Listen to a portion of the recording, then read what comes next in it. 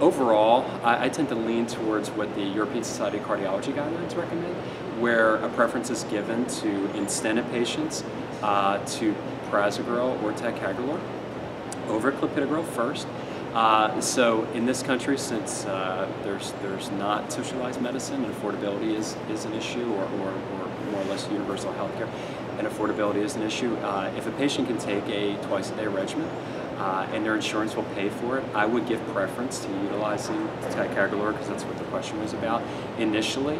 And then if they tolerate it the first 12 months without complications, and they have elevated risk for subsequent MIs, maybe this is not their first MI, are they continuing to smoke, are they a diabetic? In those types of patients, I would consider continuing on Ticagrelor in the long term. However, if a patient was started on Clopidogrel initially, tolerated the first 12 months, did not have another event, I don't have the best data to say, well, at that point in time, am I better off switching them from Clopidogrel to Ticagrelor? So it's kind of up to the clinician.